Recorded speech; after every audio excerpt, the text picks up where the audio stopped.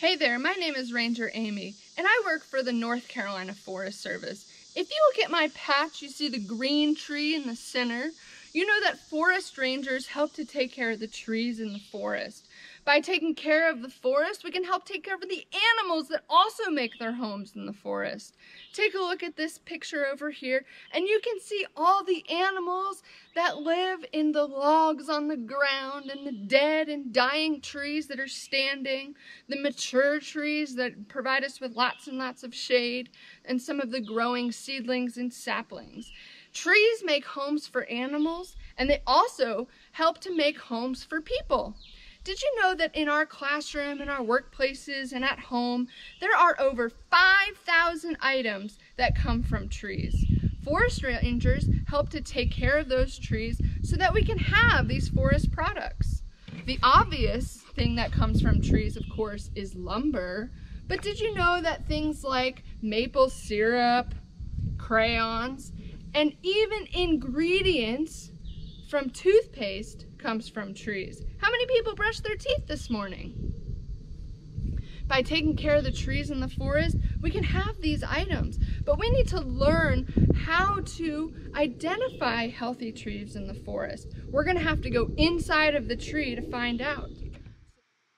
In this lesson, we will cover what tree growth rings are and how to count them. We will learn more about the parts of the inside of the tree and the layers that make those growth rings and their names.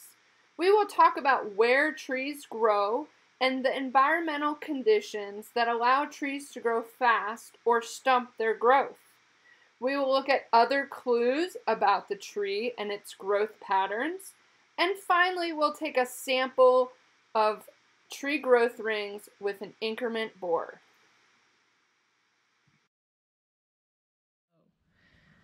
So first, let's talk about this tree. Sometimes we like to call it a tree cookie because it looks like a cookie. But this is a stump. It was cut from a tree. And when you get the stump, when it first is made, it's kind of rough on one side and we like to make it smooth on the other side. So what we did is we sanded it down and then we covered it with a clear coating. And that way we can see these rings right here. So how about we take a look at the center of the tree, which is called the pith. And in another example, you can see the pith here. And that pith comes in a variety of different shapes. That's the center of the tree. This one happens to come from a walnut tree.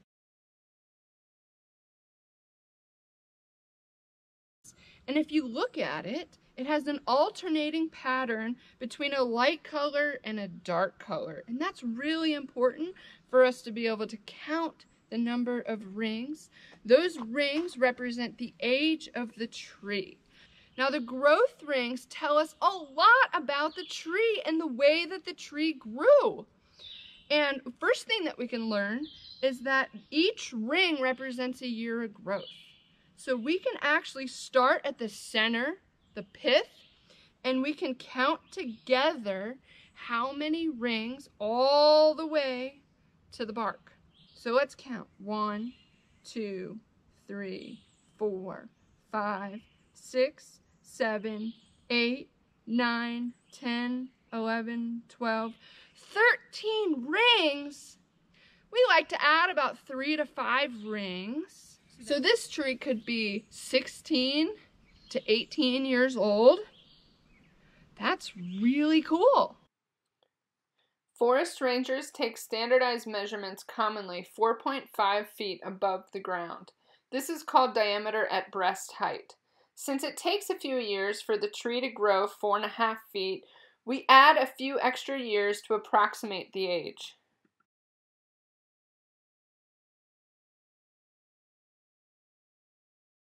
This tree also grew really fast. Take a look at the distance between the rings. The distance tells us that the tree had plenty of nutrients from the soil and water and sunlight. And it wasn't in competition and fighting for those nutrients, water, and sunlight with its other tree neighbors that are in the forest. If you take a look at this example here, the growth rings are much closer. We might even have to bring that a little closer to the camera so you can see. But those growth rings are much closer, and we might even have to bring out a microscope to look at those rings. So that tells us that something happened in the environment that caused this tree to be a little bit stressed out, and it did not grow nearly as fast as this one here. And that's important for us to understand so we can help to take care of the trees, the distance between those growth rings. Now, what do you think happened? Why do you think at the pith, at the center of the tree, that tree's growth rings were really wide, and then they started to get closer and closer? And if you look towards the edge, all the way there towards the cambium layer and the inner bark and outer bark and the bark itself, those rings are really close together. That probably means that there was some sort of competition in the forest, and this tree really struggled to grow. And when we're producing lumber and those 5,000 items for humans to use in their homes, it's important that we understand the environmental conditions that create this growth pattern versus this growth pattern. It would take an awful lot of time to grow this tree and turn it into something like a picnic table compared to this tree right here. Now that we've had a chance to practice counting the growth rings, let's look at the layers inside of the tree where those growth rings are made. We can look at the pith, and then we can look at the center, and the center is called the heartwood. And in this example here, the heartwood has decomposed and broken down, and it's no longer there. And that's a natural process that happens with trees. Here's another example where we can see the heartwood really well. The heartwood is a dark color, and then the sapwood is a lighter color. Once you have a chance to see the heartwood, which is dark, and the sap color, which is lighter, we can take an even closer look. And underneath the bark, we have what's called the inner bark, and that's where most of the growth happens.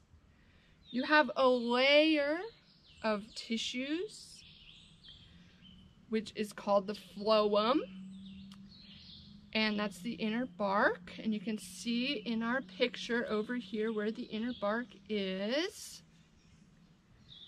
And that has a specific job. Then we have the cambium layer, and that's the part of the tree that the beaver just loves to eat. And that's this green one right here, the cambium layer.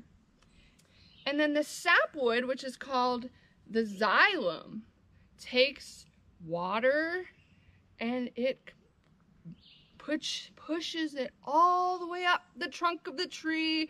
And so we can say that nutrients go flowing down the phloem and zipping up the xylem. And they're kind of like straws, and they help to move nutrients and water from the top of the tree to the roots, and from the roots back through the rest of the tree. So it's important that we understand that the cambium layer and the xylem and the phloem is what makes our growth rings, which is what you can see here. And you can see that there's two different colors of growth rings. The lighter color, which is the growth that takes place in the springtime, and then the darker color, which is the growth that takes place in the summer. Now, why do you think the lighter springtime growth is so much wider than the darker summertime growth? It has to do with how much water the weather provides in the springtime. Think about the saying, April showers brings May flowers. There's a lot more water available And in the summer, sometimes there's drought or no rain, and it's harder to grow. And so that has a big role in the difference in those two growth rings. So growth patterns are real important, and we can see the spring growth, which is the lighter color, and the summer growth, which is the darker color. We can count the rings to estimate the age of that tree. We can also identify some other stressors that were in the environment that may have caused that tree to slow down its growth just a little bit. So we might see some scars on that tree. And here's an example of a tree scar or a boo-boo. And something could have happened. It could have been bumped by a piece of machinery. There could have been a fire and it got burned. There could have been some other activity. There could be insects that are eating the inside of the tree. But that's an example of a scar that we might look for to see the history of what happened on that landscape, to learn more about the tree's growth pattern and what happened. Here's an example of what it looks like when you cut down the tree and look at the stump, and you can see where there was 4 or 5 branches that came out. You see how they're coming across the center of the tree there. Now, like I said, sometimes we have hollow trees, and that can be heart rot, that can be diseases or other decay that takes place inside of the tree, but that's kind of a natural thing that happens as trees get older and older. And so as forest rangers, this tree is real important for wildlife. You can imagine it's a cavity for animals like raccoons and owls and maybe flying squirrels. But it's pretty hard for us to make a picnic table out of this tree here. So we want to make sure that our trees are real healthy and the center of them is healthy as well. That sapwood and that heartwood is preserved, okay? So tree growth rings are important for forest rangers to understand so that we can help to take care of the forest. Now, we don't always go through and just cut down the trees in the forest just so that we can identify the age of the tree. We actually have some neat tools and equipment that we walk around the forest with that help us give the exact same information. And we're going to talk about that tool next.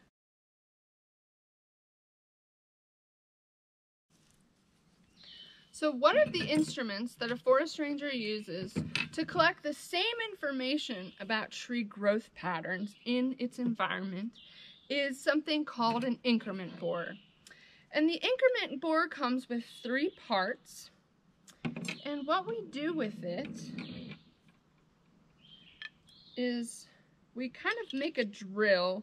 It might be something like what your mom or dad uses in the garage to build something with. It has sharp edges that we can use to break the bark and get into the tree. It has some handles on it that we can turn. And then it has this extractor. And when the increment borer goes into the tree, the extractor brings out this great information, and it looks kind of like this. And we're actually going to go look at a tree, and you guys are going to watch how this extractor pulls the increment borer core samples out of the tree. So let's go. So remember that the increment borer has 3 parts. The extractor we're going to set aside so that we don't lose it. Now the drill part is the sharp part that's going to break the bark and allow us to get into the tree. Normally we would take diameter at breast height 4.5 feet off the ground to make it a standard sample, but for the purpose of this video I'm going to go ahead and take an extraction a little bit lower.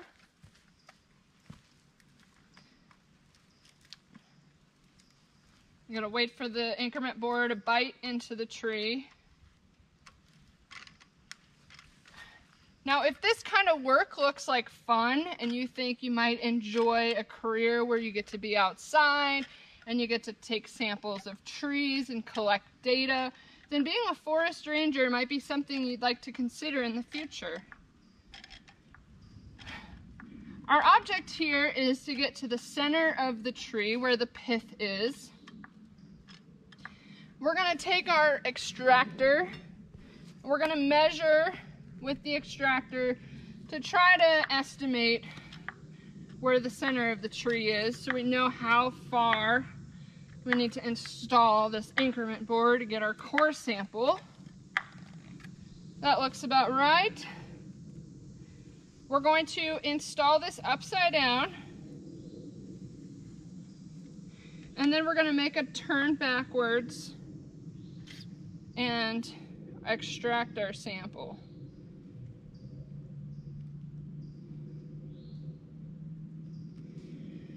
So you can see from the sample that we have our bark, and then you can actually start to see the rings, the summer rings and the spring rings there. And they're gonna go in a half circle in one direction. And once the half circle switches directions, we know that we've made it to the center of the circle where the pith is, and we can start counting from that point.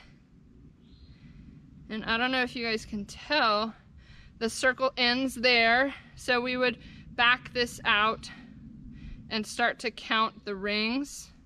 We could try to do it 1, 2, 3, 4, 5, 29, 30, 31, 32, 33, 34, 35, 36, 37, 38, 39, 40. And again, we add about 3, 43 years old. Now this is a white pine, and white pine is a softwood, so it's pretty easy to extract the sample. It's also easy to see the rings. We're gonna take some time to extract our increment borer because the tree is already sending sap to the wound that we've created. And we don't want it to get stuck. Now, extracting a core sample is a lot easier on the tree than, of course, using a chainsaw to cut it down to get to the stump in order to get the same information.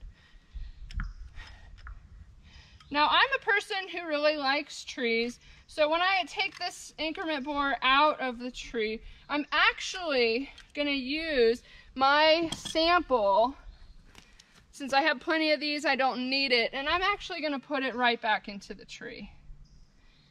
That way, the tree can heal around that sample, and maybe in the future, a future forest ranger will have to cut this tree down because it's hazardous or something like that, and they might get a kick out of some information that we've left there for them.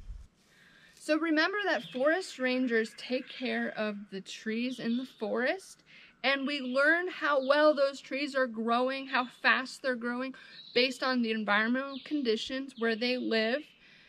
The trees in the forest make a habitat for the animals, and by taking care of that habitat, we're taking care of the animals and the trees. And if we encounter a tree such as this, it's probably a good habitat or cavity tree for an animal in the forest. And if we encounter a tree like this, it might be a great candidate to build something out of, like a table or a chair or window. Or we might extract the ingredients to make something like maple syrup or soft drinks or ice cream. Now, instead of cutting down the trees to determine the growth patterns, we use what's called an increment borer in order to extract information from that trees to see their growth pattern. I hope you enjoyed our time here learning about tree rings, and hopefully you'll come back for another activity with us. Bye!